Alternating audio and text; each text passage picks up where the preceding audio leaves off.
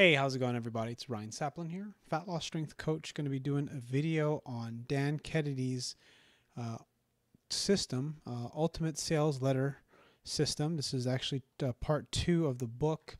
There'll be a link in the description. You can't really see that. If you would like to buy it and read it yourself, or you can listen to me read it, because I'm going to be making some recordings of this to force myself to read the book and provide an audiobook, because there is no audiobook and I wish there was. So why not kill two birds with one stone, read, speak better, learn how to read better, and then also learn the material. Okay, so I'm starting with part 2, because this is where all the meat is, or at least the part that I need to learn or reinforce is part 2, the Kennedy system. Synonyms for the system: methodology, process, procedure, approach, practice, framework, modus operandi, regimen, formula, routine. Writing copy that sells is not a creative act so much as it is a mechanical process adhering to formulas and assembling essential component parts within a reliable framework. Chapter 1. The clay with which to mold. The first 3 steps are about getting the clay onto the work table, where we will then mold and make our masterpieces. The idea of writing a sales letter is actually something of a false idea. It suggests sitting down with a pristine blank sheet of paper and conjuring words. In actuality, a truer description is assembling a sales letter. To do that, we need some things to assemble. Step 1. Get into the customer. An old adage says that you can't understand someone until you've walked a mile in his shoes. It's a good adage. We entrepreneurs, for instance, would be much better off if each of our elected representatives had to spend a couple of weeks every year running a small business, struggling to meet a payroll and filling out a slew of government forms. The people trying to work their way out of the slums would be much better off if each of our elected officials had to go live with them for a week or 2 every year. And our farmers would get some of their problems solved. And our farmers would get some of their problems solved if each of those same officials had to spend a week every year working on a farm. A number of well-run companies require their top executives to take customer complaints calls periodically, open and read mail from customers, even get out into the stores and deal with customers face-to-face. More small business are using direct mail to attract new clients, customers, or patients, up to 18% to a year. 2010 from 2009, source, a small business survey reported in delivermagazine.com. The goal is understanding. To persuade someone, to motivate someone, to sell someone, you really need to understand that person. How is it to miss? I wrote a TV infomercial script, essentially a sales letter that comes to life, selling a home mortgage related product. The script called for the spokesperson to walk into a living room saying, "Here in a typical American home," the producer filmed this line with the spokesperson stepping into a white carpeted room with a grand piano as its centerpiece. Out of touch.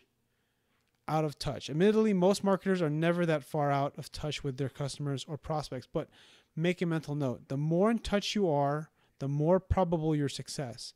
In my copywriting mastery seminar, which hundreds of people paid $2,000 to attend, I provide a special checklist of smart questions to ask about your customers and prospects.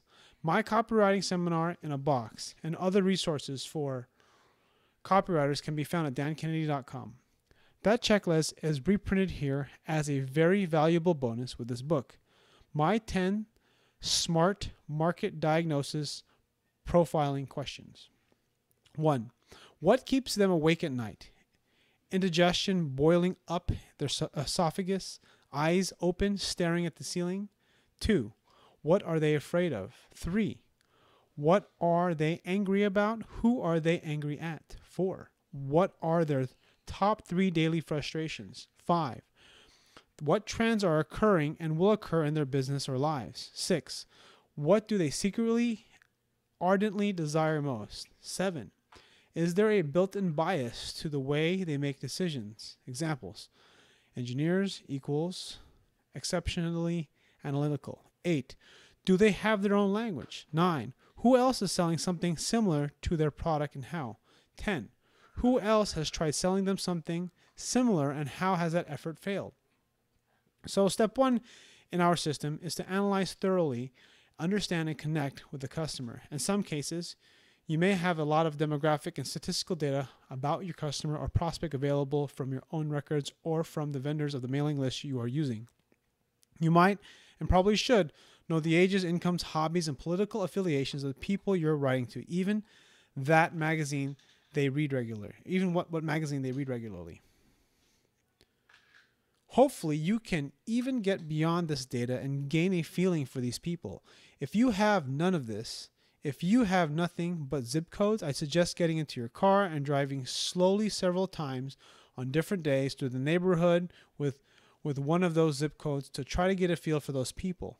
Or if you're marketing to business people, attend their meetings, read their trade journals.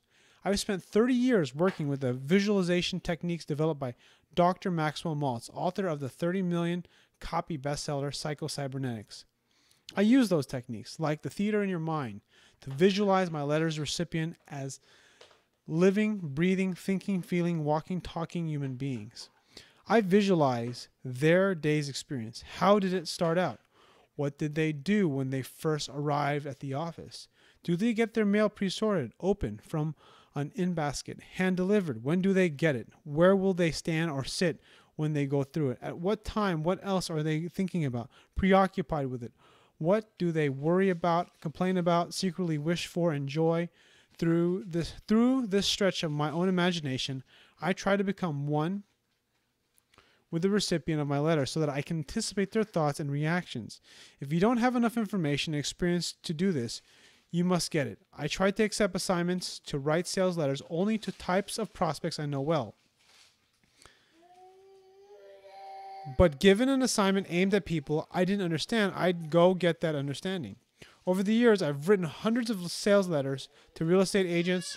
My clients have included the best-known sales trainers, seminar speakers, and marketing advisors to the real estate profession. I am not and have never been in the real estate business. When I first had to write a series of letters to real estate agents, I knew nothing about their business. What did I do? I went to the public library and read several years of back issues of the trade journals and real estate agents and subscribed to and read. One of the largest real estate companies had its convention in my city. So I went and hung out in the hotel lobbies and bars and eavesdropped on conversations. I took a real estate agent to lunch and pumped him for information. I got myself to the point where I could visualize myself as a real estate agent and speak the language of the real estate agent. Once you've begun that process of identification, you'll be in a good position to determine what the recipient of your letter wants. Write these items down in order of priority. Okay, so that's the first section I'm going to read. I want to briefly go over the questions because they apply. My top 10 smart marketing diagnosis and profiling questions. So I'm going to ask these questions and I kind of want you to think about, or this is actually kind of a message to me. Think about your prospect, the sales letter you're writing, the sales message you're writing for someone, whether it be for a video sales letter or it be for a sales letter that you're writing. 1, what keeps them awake at night? Indigestion boiling up in their esophagus, eyes open, staring at the ceiling. Think about it. What keeps up people at night? Think about that one thing that they think about the most and how you can solve that problem.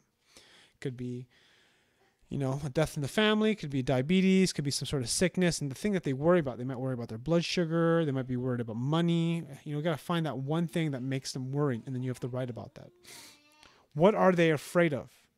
For a lot of people, especially common thing, people don't want to be embarrassed. And, one of the things that's very common is that people like nice brands, like Louis Vuitton, Coach. And that's a statement about that person. It means that they value prestige over anything else. People who drive a Prius have a different psychology than all the people that drive a Lamborghini, for example. It's kind of polarizing example. 3, what are they angry about? Who are they angry at? 4, what are their top 3 daily frustrations? 5, what trends are occurring and will occur in their business or lives? 6, what do they secretly ardently desire most? 7, Is there a built-in bias to the way they make decisions? Example, engineers are exceptionally analytical. 8, do they own their own language? 9, who else is selling something similar to their product and how? 10, who else has tried selling them something similar and how has that effort failed? Okay, so we'll end right there. If you want me to read the next section, leave a comment. I'll probably make another one tomorrow, but I never know when I'm going to actually do anything when I make things for me. But if you comment, it'll be most likely I'm going to make another one. So sooner. Thanks for watching, and this is Ryan signing out. See you later. Affiliate link in the description. Also, if you want to see my main channel for fitness and you're into that stuff, that link will be there too. Thanks for watching, and I'll see you guys all on the next video.